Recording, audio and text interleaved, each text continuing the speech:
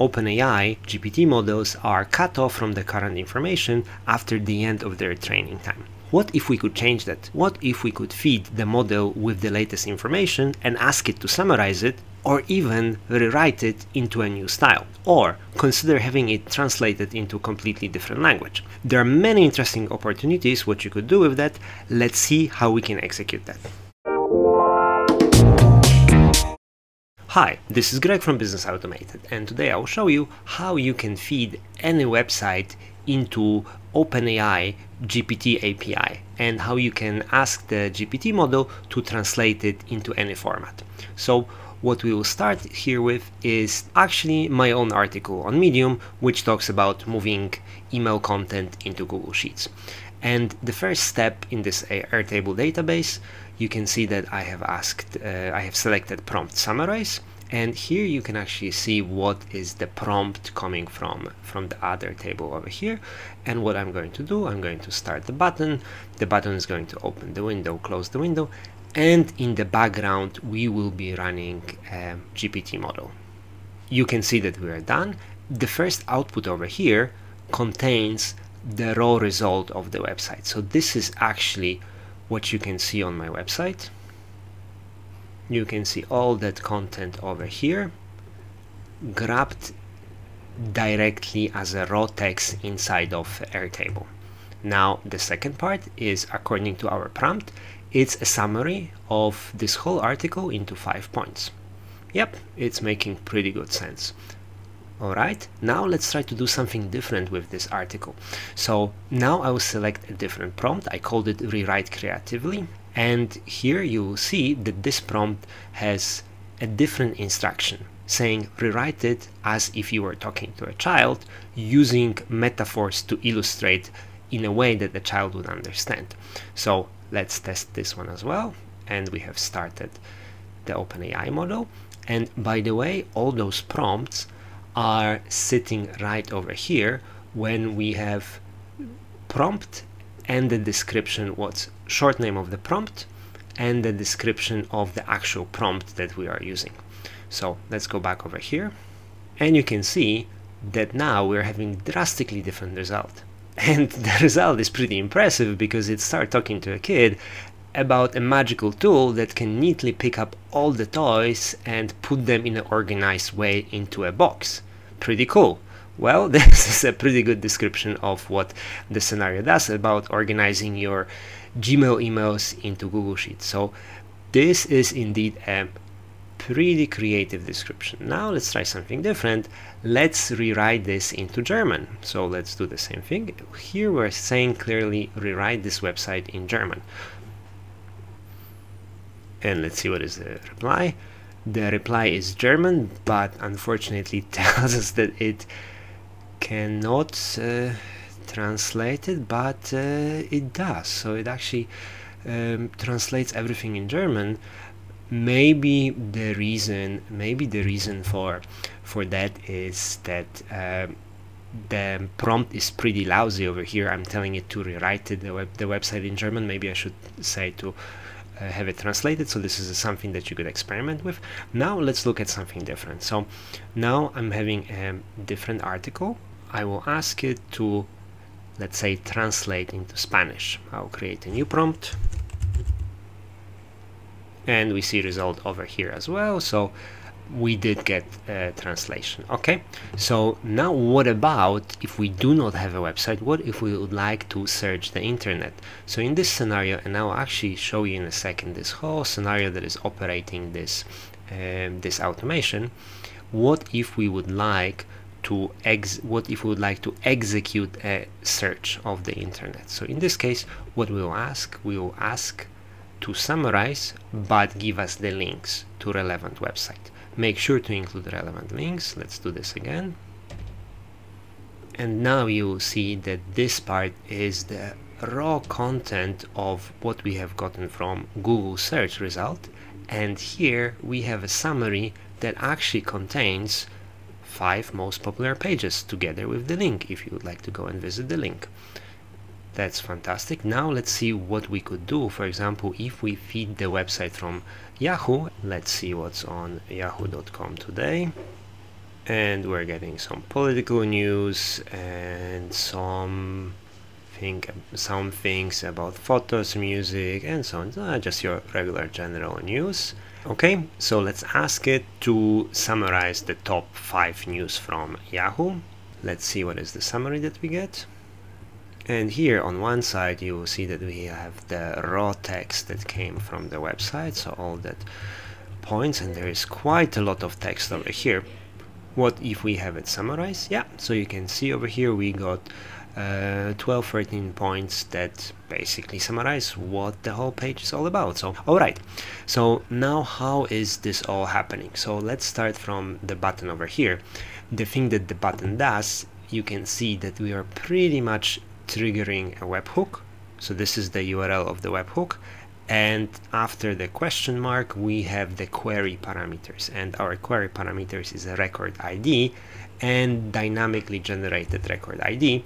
This way it's different for every row. And where is this webhook coming from? So the webhook is coming from Make Integromat, and I'm sure you're familiar with this tool if you are following my channel. If not, there is a link in the description. And this is the scenario that allows us to feed the internet content into OpenAI. And I will start over here from the very beginning, and I'll walk you through the details of the scenario. You can also download the blueprint for the scenario from the links below if you would like to just shortcut it instead of doing it yourself. So do test this one out. And yeah, so let's start over here. So in the beginning we are creating the first step, which is a webhook. So this is exactly the URL that we are using under the button, right? And the next module over here is a webhook response. Why? Because I don't like this window that opens up once you start the button. You have a window that opens because you are technically clicking on a URL. So this is a nice little code that all it does, opens the window, starts a script, and closes down the window. So just to clean it up a little bit. So that's a nice trick to get rid of that.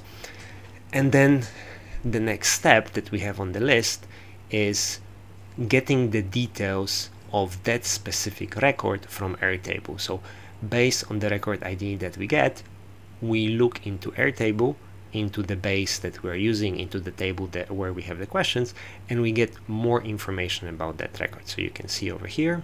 All right, and the next step over here, we are actually making a request. So what this formula over here means is that if we have HTTP inside of the URL or query field, means we have a direct link. If that is true, then we would just go ahead and make a request directly to the URL. However, if this does not have HTTP, so likely we are making a question. So in this case we have added a Google URL with this search $Q equals, which generates your regular Google search. So this way we would make a request to regular Google website to get back the information from Google. And the next step, the response that we're getting from Google or from any other source, will be unfortunately something like this. So it's a super long HTML file which is not readable by a human being. Luckily there is a HTML to text parser inside of Make, so the output that we are getting is a pure text. So we are not getting anything of the HTML elements, but we're still getting some things like this, which are markdown elements. And what we are doing in the next step, this is a little bit of funky regex expression, which all it does, it removes everything that is not a URL markdown. So for example, something like this will be removed, or link to images will be removed, but everything that contains actual URL in Google search will remain and will be returned as the next step over here. Okay, and for technical reason, because we are going to be feeding this into OpenAI, we're just doing some text transformation to escape all the characters that would break the JSON. So this is one step, and then in the next step we are actually setting up the variables that we'll pass into OpenAI. And as you will see, we are not using standard OpenAI request, we are using a custom module here for the OpenAI, which allows us to pass functions. So in the module over here, I am configuring this sort of standard variable that you would see in the chat context, so the system variable, and here I'm explaining to the OpenAI that you're a skillful web researcher and so on. Then here I'm feeding the first prompt, and this is the new part. This is where I'm feeding the function. And this is a new thing. As you will see with the new model, we are able to feed it a custom function. So you will see that this is a specific description of a function, and as you will see it over here, I will not be going too much into details, but this is sort of the simplest function that has the name, has a description for OpenAI to know what it does, and then it has description what sort of parameters it accepts. So in this case, the property of the parameters is a q, which is a simple string, and then search query to be passed to the engine. Okay, and now I have made a little bit of a shortcut, so bear with me. What I will do, I will enable this route, and I would run this once, and I will start a query. So you can see that we have started, and we are executing the OpenAI module twice, and I will show you why and where is my shortcut. Okay, the first module over here contains following inputs. So it contains system message, it contains the user message, where it contains the prompt and the URL that we have provided, and we also provide it with the function. So this is the new feature that is actually available only in the models 0613, so either GPT-4 or 3.5 Turbo, but only in that 0613 version. And this allows GPT to ask a question to the function. So when you look at the response, then the actual response over here, you will see that the choices, this is where the response is, the finished reason is function call, and the message from the assistant is empty content, but it passes back a function call. So this is actually when GPT API would ask a function to make a call, but it returns as this, so we need to handle this function call. So a proper way of executing this would be right now, next model, if we see a function call, then we would make a call that was here, request all the information, get all the content, and once we get all that information, we would feed back that information again into OpenAI, into the request. But as you will see, I just made a shortcut, since the function here is super simple and I just realized it, why do this so long? Let me just shortcut this, because I always know what will be the request, since I'm always asking it the same question to check the internet, so it will always check for the function. So I just made a shortcut, and I will show you this in a second. I'll just disable this. I'm showing this just for you to understand how the model works and just to understand what is happening over here now. So here what we're doing, we are having the system role, which explains the role of AI, and then we have the user content, and after that we are seeing exactly this assistant function call, same response as we would get here. So I know what it will be, so I'm actually feeding it straight away here. So I'm mocking up that it has made this this response, and the next step we can see a new thing, which is a role function. This is how we feed back the information from a function back into OpenAI.